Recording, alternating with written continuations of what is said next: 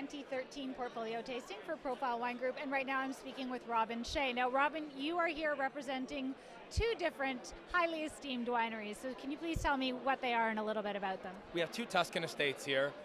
The first, San Polo, is from Montalcino, and Montalcino is perhaps the heart of traditional Tuscany.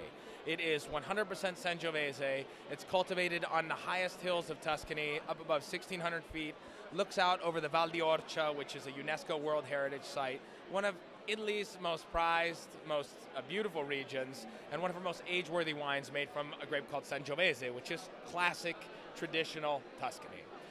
The other estate that I'm representing, or that the family purchased property, is in the appellation of Bolgheri. And sometimes with Brunello, Bolgheri, Barolo, and Barbaresco, we talk about the killer bees of Italy. Right. So Bolgheri has a logic, which also is that wines from this very small appellation are extremely highly prized right now in Italy. The appellation's unique in that there is no Sangiovese planted, or less than 2% of the appellation surface area is planted Sangiovese. It's an appellation almost dedicated exclusively to Cabernet Sauvignon, to Merlot. Almost consider it Italy's New World.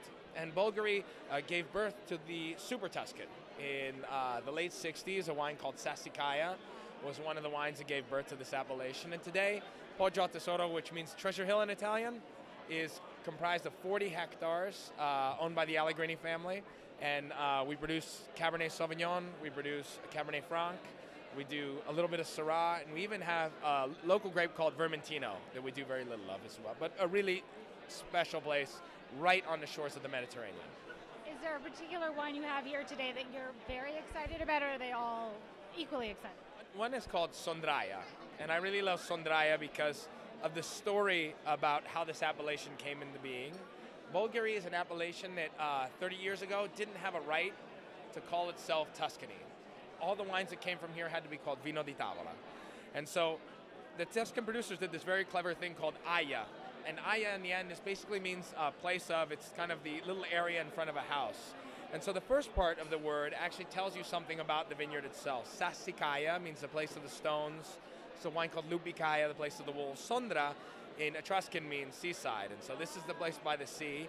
And this was in last year's top 100 wines of the year, the only wine from Bolgheri in the top 100 from Wine Spectator.